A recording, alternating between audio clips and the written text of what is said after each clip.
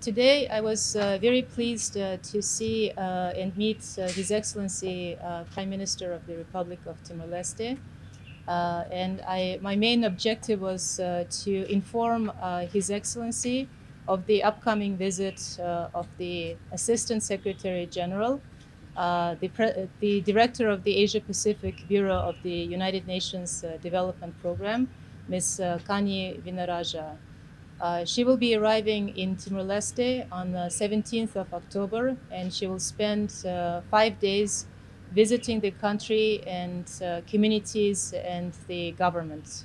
So she will begin her visit with the meeting of His Excellency Prime Minister, and we will be talking about the main development objectives of UNDP.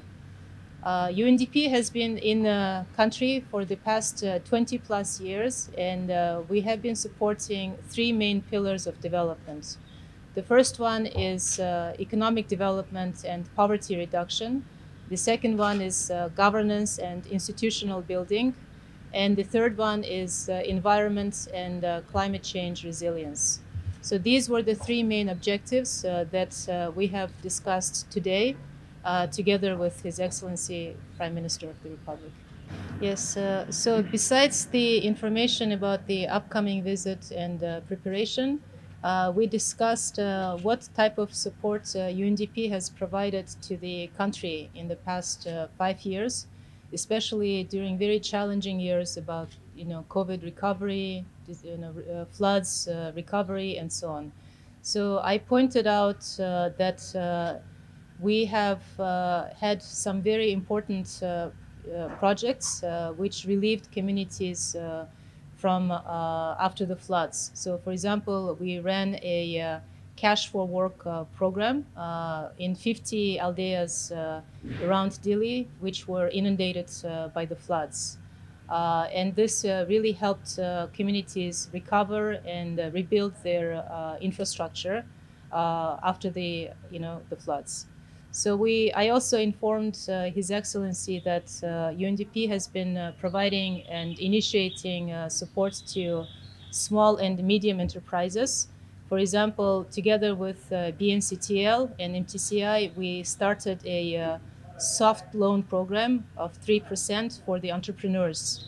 Now, this small program has gotten financial support from the government of up to $50 million. And I'm very happy that support to youth and enterprises is becoming one of the main priorities of the government. And finally, I also informed and asked advice from Prime Minister about how can we continue working to reduce poverty and reduce malnutrition in the countries, which are main 2 challenges that His Excellency Prime Minister has mentioned. And my point was that in order to reduce poverty, we have to work directly with the communities and create conditions of jobs, but also create conditions for local production, for example, of local production of rice and essential products that Timorese consume. And we have some success stories, for example, from Okusi, where we have directly worked with farmers to increase local production of essential consumption items, such as rice, vegetables, and so on.